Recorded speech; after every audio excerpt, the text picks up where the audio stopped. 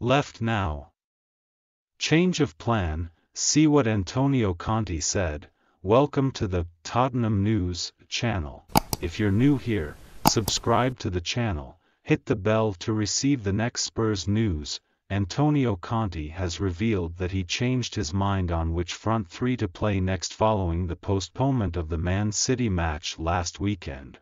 All Premier League matches were put on hold as a mark of respect following the death of Her Majesty the Queen, days before Spurs were due to face Man City away. While Conte would have already had a plan in mind for his formation and starting 11 for the match against Pep Guardiola's men, it appears that lineup may not carry over to the Sporting Lisbon game tomorrow evening.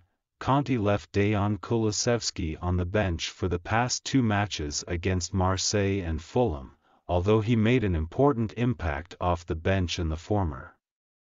The Swede was also a star of the show against Man City away in the 3-2 win last season.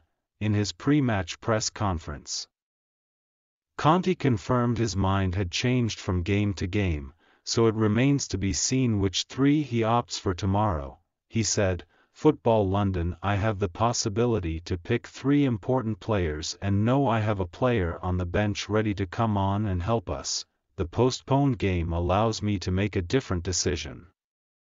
Against Man City, I would have played with certain players, but now I change things in my mind." Comment there.